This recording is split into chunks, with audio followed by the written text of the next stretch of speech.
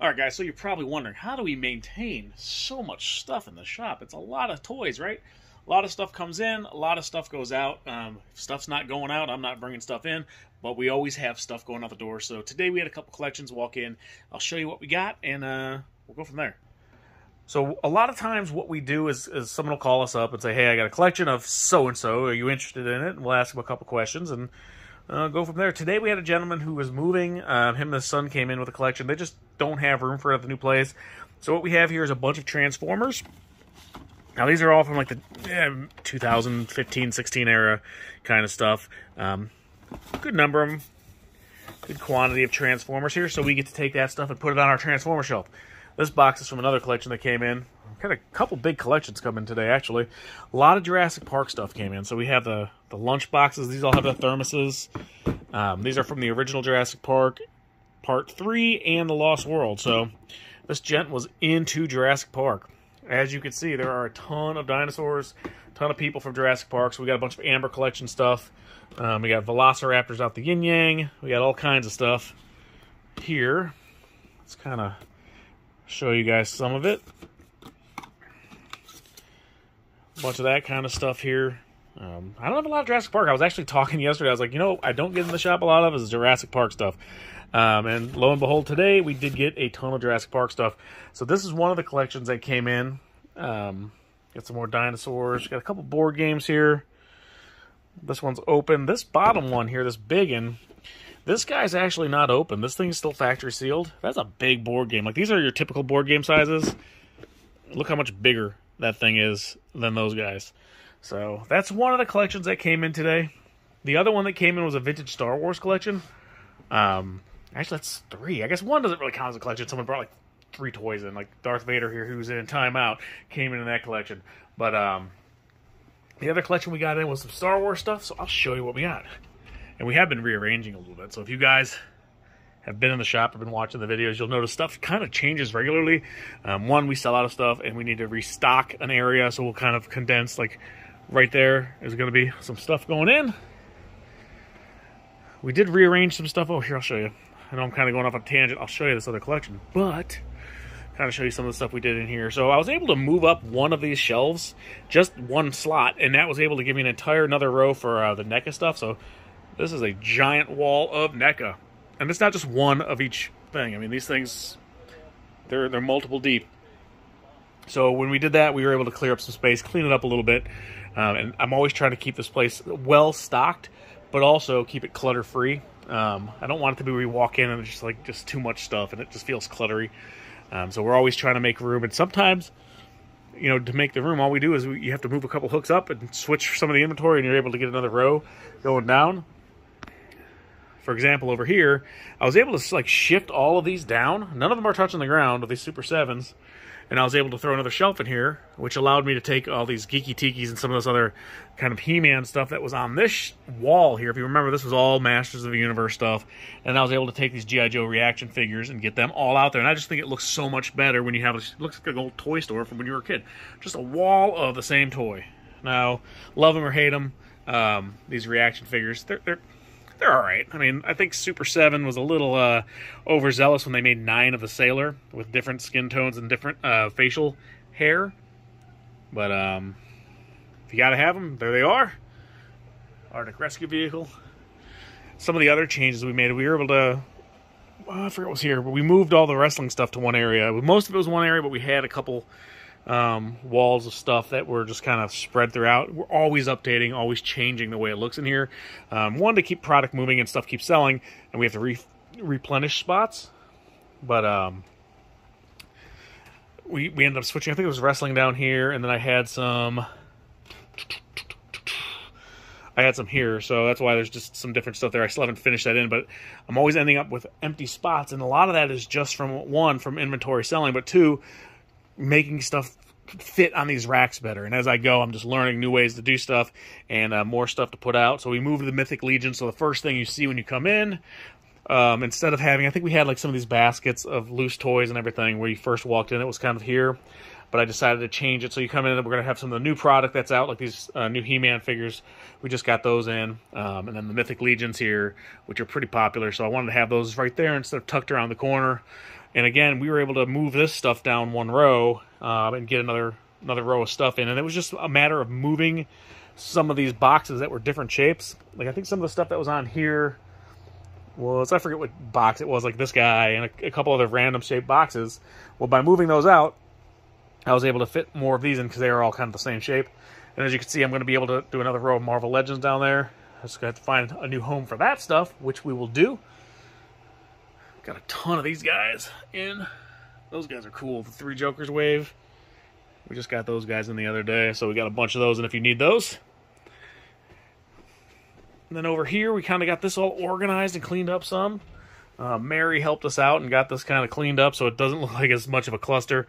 Looks a lot neater. And again, just trying to get more stuff in. The more merchandise that's out, the more stuff that's out for you guys to see. Find something you like. And we're just kind of, you know, we've only been doing this for, what, like 3 months? Maybe almost 4 months at this point. So it's still new to me. It's still a new game. We're still kind of learning the routines and what works and what doesn't work. So we're going to go check out that Star Wars collection. It came in about half an hour before that Lost World Jurassic Park collection came in. So I needed to take it upstairs. So I ran all that stuff upstairs for sorting. All right, guys. So the Jurassic Park stuff, the Transformer stuff, really cool.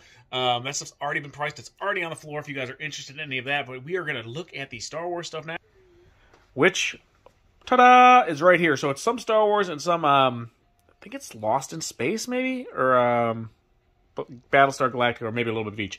So right off the bat, you'll notice, and this is all upstairs. Like I said, we just had to move it all upstairs because I had the Jurassic Park collection coming in. We are clearing out a nice big section right here. We got some plans for up here, which is going to have to do with like online sales. So I want to have a little area for pictures and whatnot. Like I said, we're going to start doing some online stuff as far as the online auctions and whatnot go. So as you guys know, Boba Fett is super hot, and this 12-inch figure is awesome. This thing is complete. It is in the box. It's actually in really nice shape.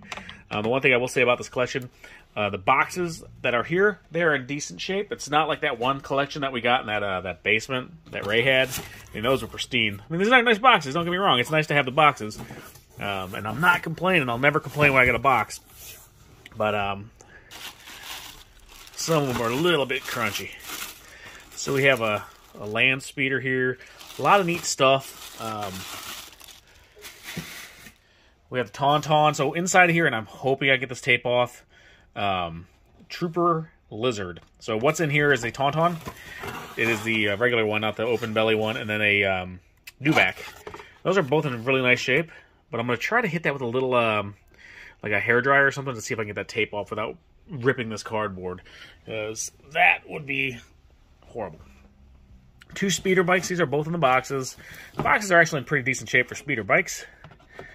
Back in the day, these were $8.97 at K&K Toys. So we've already checked inside of all these boxes. Those are actually really nice shape. We have a snow speeder, the Rebel Armored one.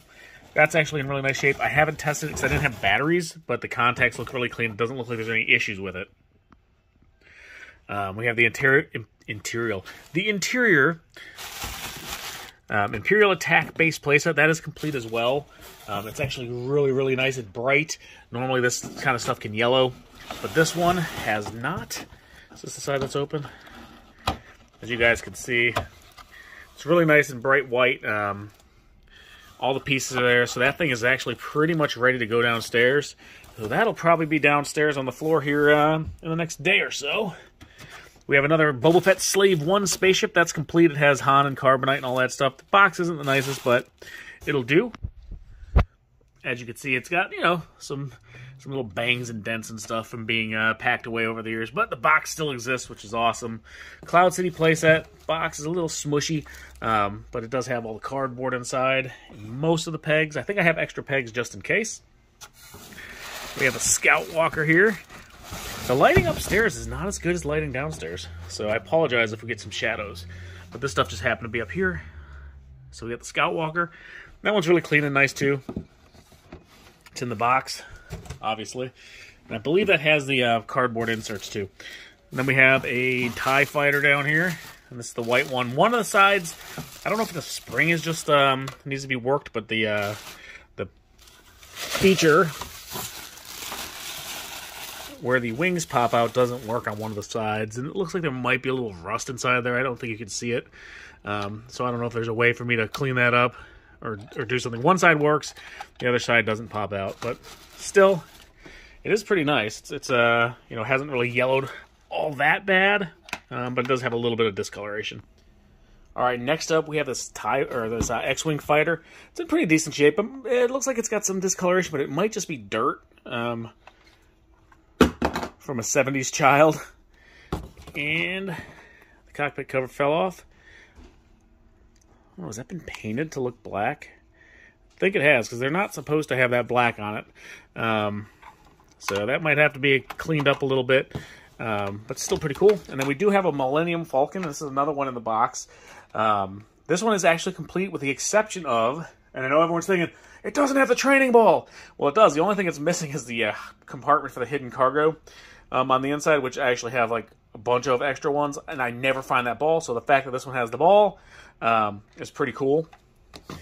I think I probably have like 6 Millennium Falcons in the box, and I only have 2 balls. Oh my, okay. All right, stop, guys. You know what I mean. All right, so next up, we have some more boxed goodness here. So we have the twin pod cloud car. We have this Obi-Wan Kenobi in the box. Now, he is missing his belt, which, for those of you who know, the belt is basically like a sandwich tie that's brown. But he does have his lightsaber and everything else. We have the tripod laser cannon. That's complete in the box. We got a Wampa, which is actually, the box on him is not bad. This is actually a nice box other than that tear, but it's nice bright colors. Edges are nice and crisp, and it was $7 and something cents back in the day. That is awesome. So, and then last but not least in here we have the Cap 2 Captivator with Bosk. Now, this was never actually in any of the shows, but none of the mini rigs were. And that's actually a pretty nice box, and that's complete as well. So, what else do we have here? You're saying to yourself, well, we have all the manuals and stuff for everything in there. So let's move on over to our giant box here. Now, this is where most of the figures are going to be. We do have a Han Solo Pew Pew. It's missing one of the little things here. I did not have batteries to test this thing out. I found them later. I couldn't find the C batteries I had, but they ended up being stuck in something else. All right, so we do have some people here, some figures. I think are these Lost in Space or Battlestar Galactica, or maybe Black Hole. I think they're Black Hole actually. So this one's not. I think that one's Battlestar. Little four-armed weirdo. This one's Battlestar. So we have some figures with no eyeballs. And we got, I think, what's his name? I forget his name, but he normally doesn't have a tail. I have a couple of them with no tail, and this is Twiggy, I think. Alright, so, sorry, I got a phone call, so if there's a weird jolt in there, that's why. Now, these ones, I'm not 100% sure what line they are. Like I said, I think this guy's Black Hole. Okay? I'm gonna tell him. Alright, so we got 2 of this guy. And I'll be able to look him up and figure out who he is, but I'm just not super familiar with that guy. And then next up, we have some more 12-inchers here. We have C-3PO, who's wrapped up like a sandwich. Delicious, but his gold is pretty good. Doesn't have a lot of scuffing, which is nice. We have 3 more big ones. So we have old Luke here. He is complete, but he's a little dirty. Might have to hand wash his tunic there. He looks like he's a moisture farmer. Then we got a naked Wookiee. So there's actually 2 Chewbacca's in the set, and neither of them have their bandoliers, but both of them have their bow blasters, so that's good. Pew, pew, pew. That is a horrible, horrible noise. Or attempt, anyways, at a bow blaster sound. We have a little Jawa here. I think he's complete. I think that's all he came with. So he's pretty nice. Oh, you see it, don't you? Oh, lots of figures. And here's the other naked Wookiee. In decent shape. Their arms are on there. I just need bandoliers. I might have some from some more beater ones. And then we have the C-3PO or R2 here. And he still makes the click noise when you turn the head. I haven't opened the compartment. But I should probably open that up. And let's see here. So we have a ton of the accessories. Now I don't know if every single figure is complete. I got new shoes today. Denise picked these up for me because standing on this floor all day, every day, has been tearing my feet up. So we got a lot of the accessories in here. It looks like there's, I mean, I don't know if it's every single one, but we do have a bunch of different blasters.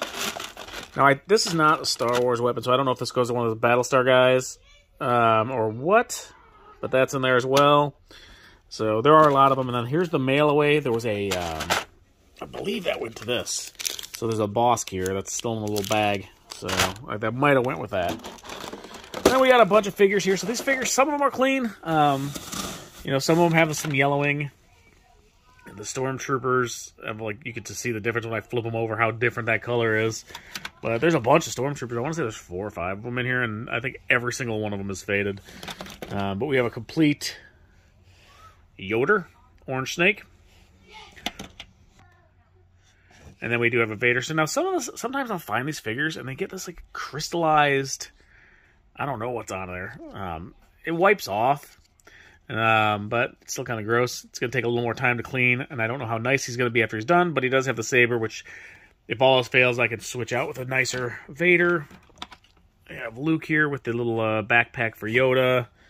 We got a couple Hoth soldiers, some Ewoks, Death Squad commanders. We got Gonk here. We got the Imperial Guard. We got a Greedo.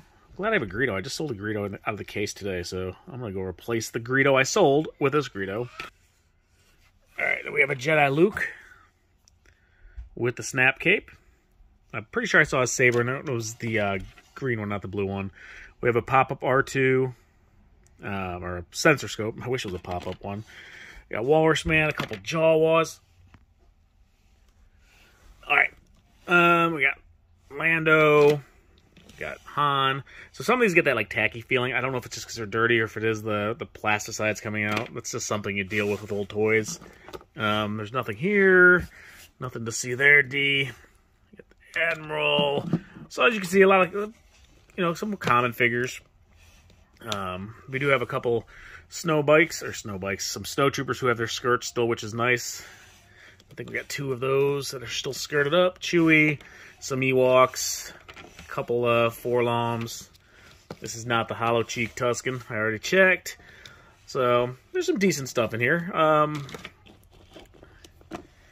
You got Obi with his saber, and I believe there's a Farm Boy Luke in here with a saber too. Yep. So some pretty cool stuff, guys. I'm gonna work on getting this stuff. Oh, there's Leia's Bosch. Work on getting this stuff cleaned up, matched up with all their accessories, and out on the floor. Obviously, I have a ton of stuff already in the cases, but it's good to have this stuff as backup, so when something sells out of there, I just have this stuff, and I can come up and grab another speeder bike scout or whatever, and throw it in the case. So, pretty neat little haul. Oh, wait, there is something else I forgot. There's some of these like candy dispensers, too. They're empty. I wish they weren't, because, you know, someone would try it. That one looks like, yeah, this kid had a little fun with the markers on some of them, but those are pretty neat. Those things are really cool. We got the Boba Fett one and all that stuff. So that is that, guys. I got a ton of work to do. I got to get this stuff done and sorted and on the floor, and we're going to go from there. But we will see you at the shop, guys. Sarge out. That is not what he sounds like. All right, much better. Catch you guys next time.